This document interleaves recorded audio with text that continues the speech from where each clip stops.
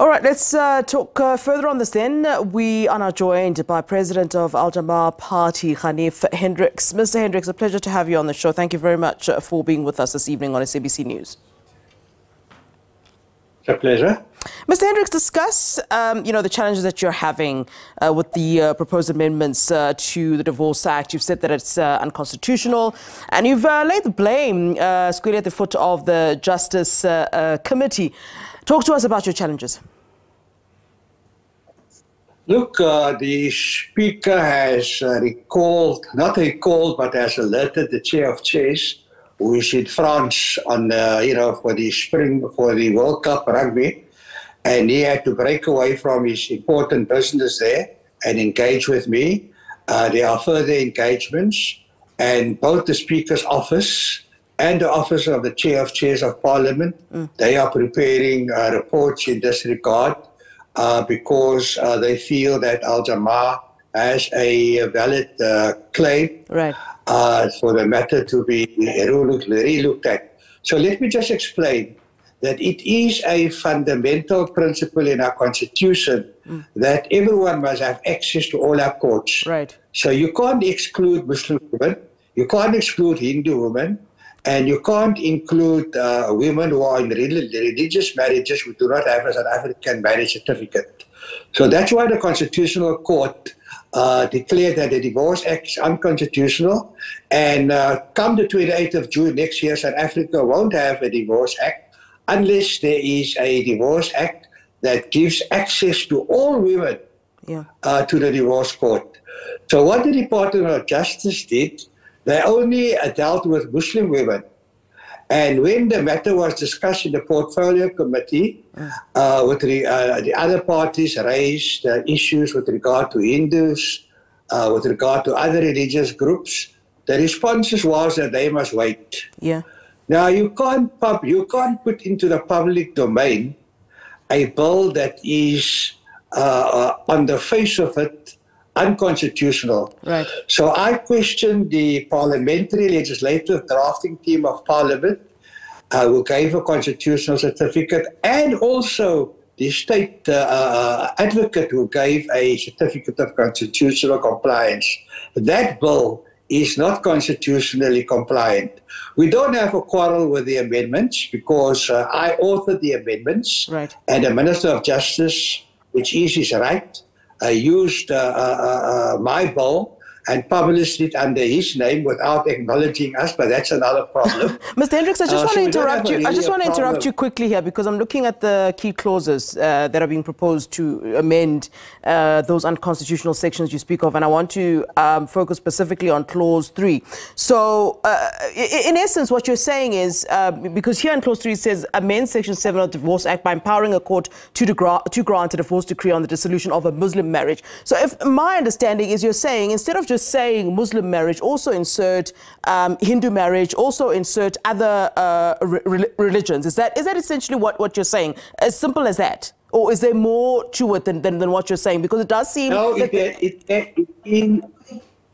continue. Yeah. No, it is as simple as that. Yeah.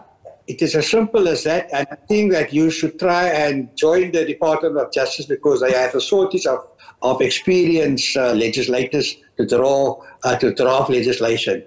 It's as simple as that. All they had to do, and the Deputy Minister who looks after legislation on behalf of the Minister of Justice, he was adamant that other women must wait. Yeah. Now, how can he let other women wait? And I feel that while we are quite happy, because we are a Muslim party, that Muslim women be catered for. Right. It is unfair that women in other religious marriages, after their representatives raised it in the Portfolio Committee, the attitude of the Department of Justice is, that they must wait. They can't wait another 3 years, which is the time it will take to do another round of legislation. Why do you think it's taken... How can they let the Speaker publish... Yeah, why do you think it's taken so long, Mr. Hendricks, to look at these sort of amendments? They're very clearly unconstitutional. I mean, one could have said that, where there's a conflict between, religious practices, the right to practice one's religious freedom, which also, is in the Constitution, and the balancing of women's rights.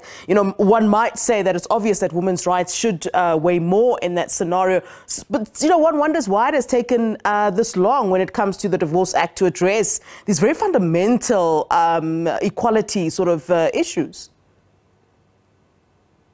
I found the answer in the report in the Friday newspapers tonight. Yeah. And the reporter indicated that the Department of Justice has acknowledged that they don't have staff in their department that can deal with legislation. There are dozens of bills that are outstanding. They are going to be in contempt of court as far as constitutional court orders is concerned. Most of the people doing legislation for the Department of Justice have service under 2 years, and there's only one person with 3 or 4 years service. So that department is inadequately resourced. That's why I suggested maybe you must join their department, because you came up with a very simple solution. All they had to add, instead of Muslim marriages, if they wanted to satisfy the Constitutional Court, they could have said Muslim marriages and all other religious marriages. But all the religious marriages would have sufficed. Yeah. All right. So the I deadline. can't understand how. Yeah, the deadline Yes. for public submissions was today. Let's talk about. You've obviously been quite outspoken about the issue you're having. Let's talk about the submissions perhaps that you've made, but you've also said, you know, you want a government to pay attention to those public submissions that would have indeed been sent in by today, hopefully. No, I've asked the Speaker to withdraw the bill and to start all over again, which means that they will have to fix the bill. And you have suggested how they fix it.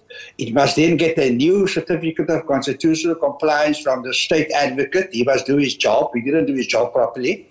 And also the legislative drafting team of Parliament. There's a special constitutional committee. They must relook at the amendments. And then it must go for public participation. So we've now wasted a month. And that means that they won't meet the constitutional deadline of the 28th of June next year, and South Africa won't have a Divorce Act anymore. All right. Okay. Unfortunately, we're out of time. Thank you very much for being with us, Mr. Hendricks. Appreciate your time. Ganief Hendricks is the president of Al Jama-ah. They're talking to us about some of the issues that they are having with the proposed amendments to the Divorce Act.